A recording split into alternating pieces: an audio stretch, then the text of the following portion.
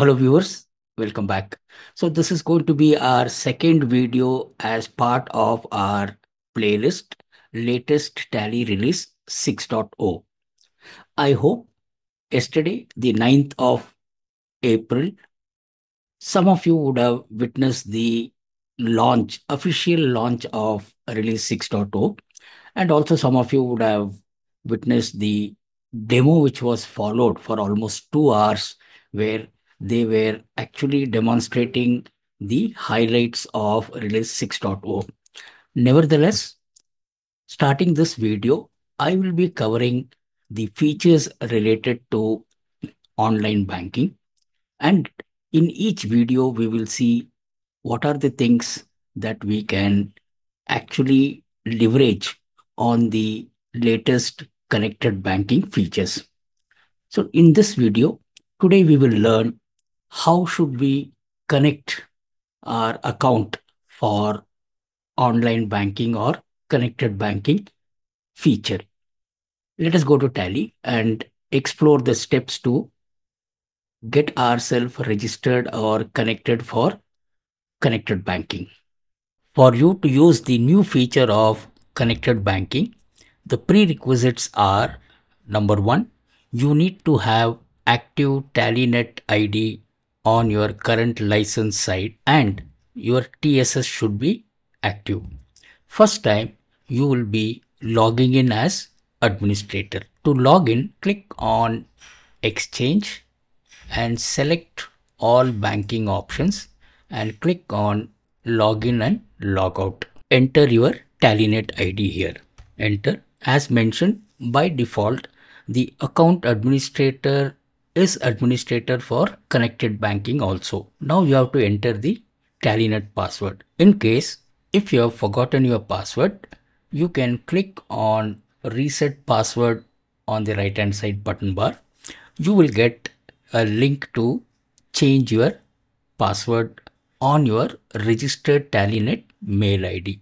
So let me enter the password. Once you log in with password, if your password does not meet the criteria of password policy, you will be prompted to change the password with the instructions given on the length of the password and the mandatory characters.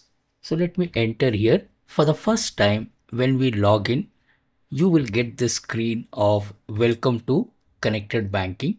You will also see here what are the banks that are currently supported for connected banking services. So this is the instruction for you to connected banking services.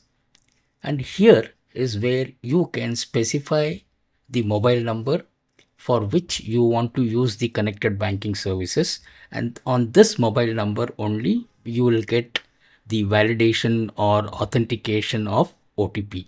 So let me select a mobile number, enter. For you to view the terms and conditions, you can set this to yes, or you can directly click here on terms and conditions and you will be taken to the terms and condition and privacy policy. Click on terms and condition and you can go through the terms and conditions. Click on privacy policy and you can go through the privacy policy also. So once you have done here, you can say yes to I have read and understood the terms and conditions. Press Y, enter, and now you will get an OTP on your registered mobile number for connected banking services.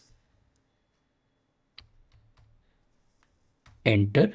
Now you are ready to connect your bank for connected banking services. So that is what you get the message here. In the next video, we will see how to connect your bank ledgers for connected banking services. I hope the steps provided in this video would help you to quickly connect yourself or register yourself for connected banking features. In the next video, we will see how you can link your bank ledger with your bank account and see what are the other activities that we can perform once you are connected with the bank. Thank you all once again for staying till the end. See you all in the next session. Thank you very much.